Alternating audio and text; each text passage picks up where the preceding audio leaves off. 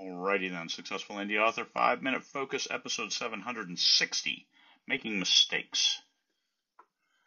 There's Stanley. Oh, yes, there he is. Oh, yep. Okay, making mistakes. So what kind of mistakes can you make?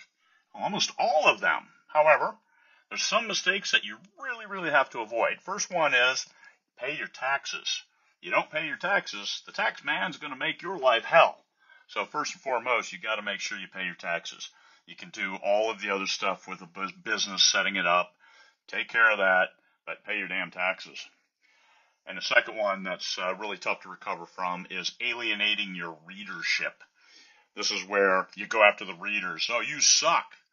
As opposed to thinking that you might have put your book in the wrong people's hands, or that there might be a problem with the book.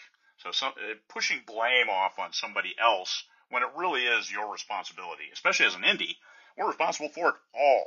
So if we screw up distribution, if we trust somebody else to do that for us, or we trust somebody else to advertise for us, and it doesn't happen, it's our fault because we trusted the wrong person.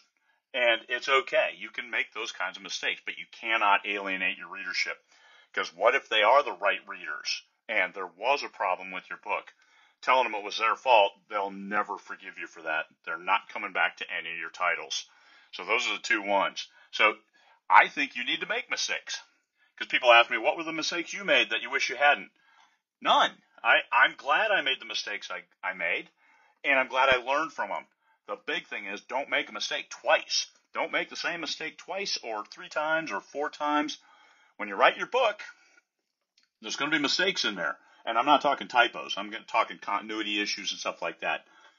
Fix them. Learn to do better. Learn to track better so you can do better. And then keep going to reduce those number of craft mistakes.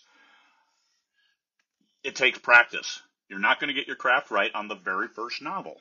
Some people do, okay, but they have a lot of help. It's not just they magically pulled out this book and it's perfect. There's no such thing as perfect. The readers do their best, and the readers will then determine if it's good enough. Good enough. That's all you're looking for. Good enough to keep them entertained and want to buy the next one. So they're investing their money and their time saying, this book is good enough. So that's kind of a high standard of good enough. It's not like, well, this book is horrible, but I'm going to give the author another chance. Let's not go for horrible. You want to do better than that, but it doesn't have to be perfect. Procedural. These are common, but fixable. Like procedural. Did you order your cover in time? You can't be sitting on your book saying, I don't have a cover for it, even though it comes out tomorrow. You need a cover. Get your cover. Get your stuff like that in order. Make sure that you've got your bank accounts confirmed with Amazon, confirmed with your other distributors. So when you get paid, and not they start putting your money into a kitty and a pool waiting for you to give them their information so you can get your money. Those kinds of things, those are all fixable. Everything's fixable. Don't alienate your readership and pay your taxes. Those two, you do those two things, you're going to be pretty good. Now, the mistakes people make are based off fear and self-sabotage, and those are the ones they don't recover from because they were afraid, because they're not willing to take that risk of publishing and putting their book in front of people. That's a mistake. You publish, because then you need to learn what kind of mistakes are you making that you can learn from in order to do better. Nobody's perfect at the outset. Mistakes are trivial unless you keep making them. So stop alienating your audience. Don't write. If you try a book in first person, it doesn't resonate. The second, third, fourth books, they're not going to resonate either. Especially if third person past is what that genre is all about.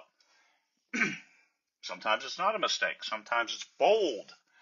But until you know exactly what resonates, you can't know how to deviate from it in a way that is successful, in a way that the readers will embrace. Like Andy Ware, Project Hail Mary. It was written in first person present. I started reading that. I'm like, what is this? Because I'm used to third person past. It's science fiction. But it was gripping. And then it had flashbacks.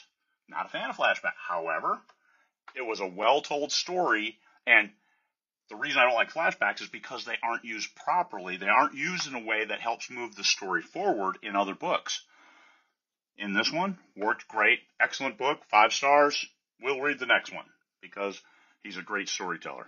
All right, there it is. But you got to know the rules. You got to know what resonates with the readership before you can deviate, and you're deviating for the right.